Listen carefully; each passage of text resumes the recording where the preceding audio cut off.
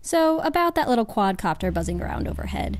If you aren't sure if it's just delivering your neighbor's new pair of shoes or mounting an attack, could you use technology to knock it out of the sky?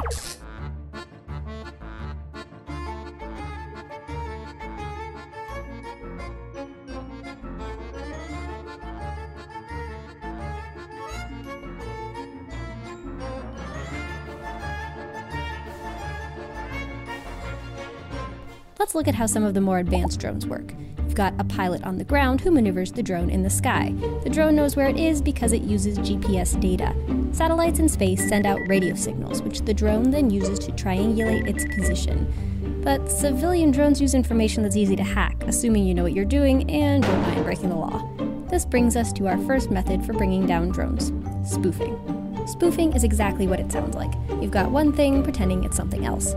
For drones, this means hackers can create fake GPS signals. They look just like normal satellite transmissions, but instead of reliably telling the little drone where its pilot wants it to go, the fake signals tell it where the hackers want it to go. Or if you really want to wreak havoc, you can buy a device that jams GPS signals within a certain radius.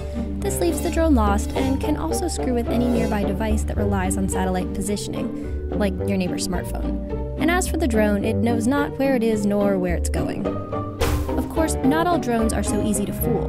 Military drones, for instance, tend to use GPS radio waveforms that are more resistant to spoofing attacks. To take one of those down, you'd probably have to jam the drone's encrypted communication system, and then feed in the wrong GPS information.